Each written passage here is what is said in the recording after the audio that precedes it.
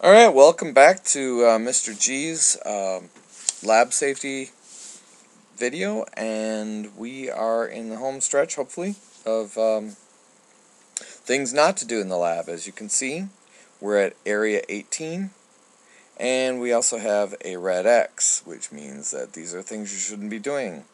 So let's look at Inuyasha, and he's doing a couple of things. Actually, he's doing a bunch of things wrong.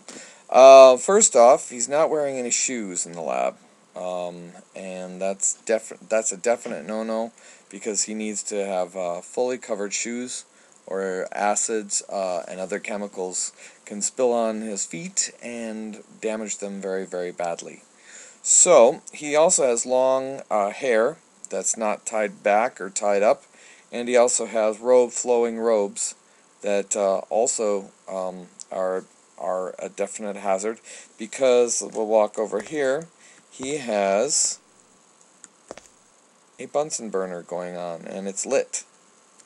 You can see the lovely blue flame right there, and it's dancing. And he's also leaning over it. He is he's also not wearing eye goggles, and as I said, his hair is. Unfortunately, what's going to happen with Inuyasha, since he is leaning over the Bunsen burner, is that he runs the risk of catching on fire. And as you can see, Inuyasha unfortunately is caught on fire. Fortunately, he is a stuntman, and he is not hurt in the making of this video. I can promise you that. And as you can see, Inuyasha is completely unharmed.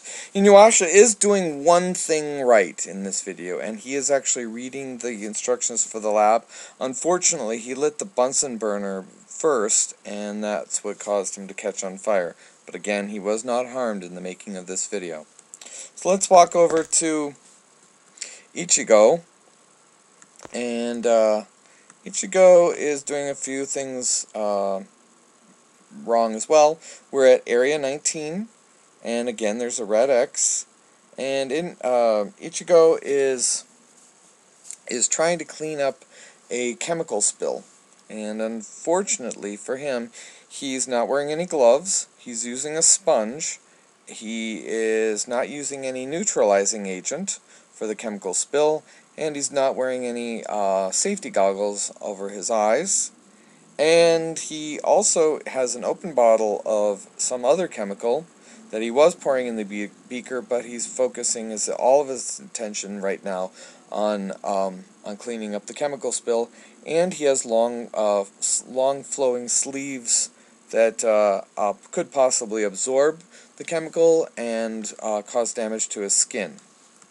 If there is a chemical spill, just make sure that you tell your teacher, and the teacher will clean up the spill. Unfortunately, there are so many chemicals that can cause someone to lose their skin from their body that it's very dangerous to be cleaning up a chemical spill, even if there are or any sort of breakage of any glassware for labware. And Ichigo does have his notes for the experiment, but he's not reading them, and he didn't read them, or he wouldn't be cleaning up a chemical spill over here. So let's walk over to area 20. Right here we have a red X. Both these X's mean the same thing. We're going to start with Harlequin, and Harlequin has bare arms and bare legs. She also has gloves on, and if we walk over around, you can see that Harlequin also has no safety goggles on. Over here, I also apologize, all of these girls except for Yuki have contacts in. And you should not have any contacts in when you're doing any sort of lab, because there are chemicals that can bind with the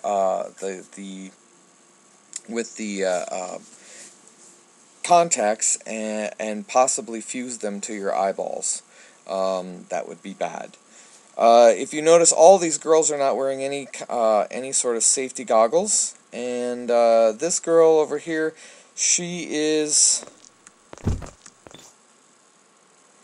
does have long sleeves on, and she does have the proper shoes on. She does all of her body is covered by clothing, and she does not have hair that needs to be tied back.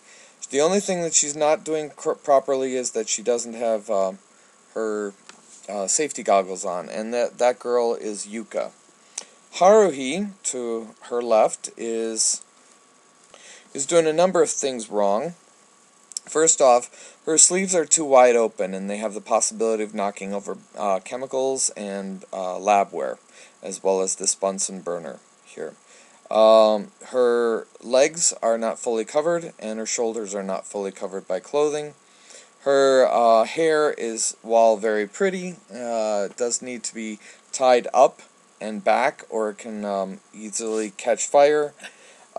She's also wearing headsets, which we talked about with Scout, is definite no-no.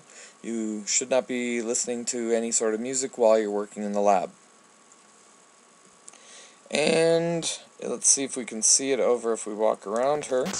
But she is wearing safety goggles on her forehead, which are lovely for her forehead, but not great for her eyes. So her safety goggles need to be on her eyes. The girl next to her is Mikuru, and she is not wearing any safety goggles. They're her lovely safety goggles. And she has bare shoulders, she has bare legs, and she has open-toed shoes. Open-toed shoes or sandals are not acceptable. They need to be completely covering your feet. She also is wearing contacts, and her hair needs to be tied back. Our last girl is Yuki. Yuki, even though she is wearing the school uniform, let's back up a little bit. Even though she is wearing the school uniform, she does have glasses on, and she's not wearing her safety goggles on. So she does definitely need to be wearing her safety goggles, and she has bare legs. But even if that's the school uniform, that's not the way you can properly be in a lab. From your neck down to your toes have to be covered with clothing. And we're going to walk over to the last area, Area 21. And again, Area 21 has, let's back up a little bit, has the red X. And this is Area 21. We have Catwoman to our right and Wolverine to our left.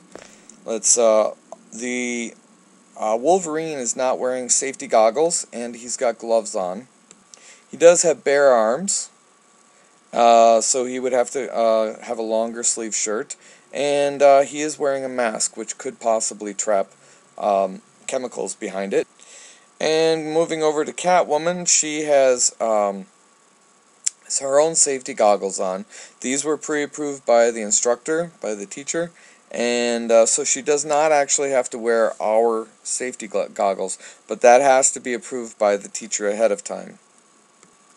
Catwoman also has gloves on, and Catwoman also brought her whip with, which should have been left over on the personal items shelf. And she also has a bare midriff. If we walk a little bit, that needs to be zipped up a little bit more.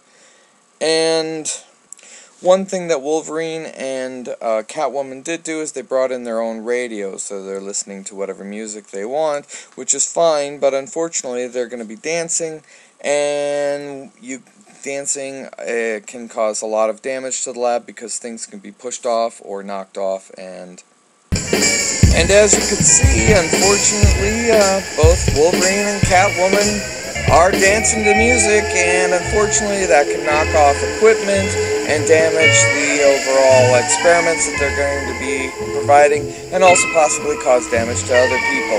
So, I just want to thank you for putting up with these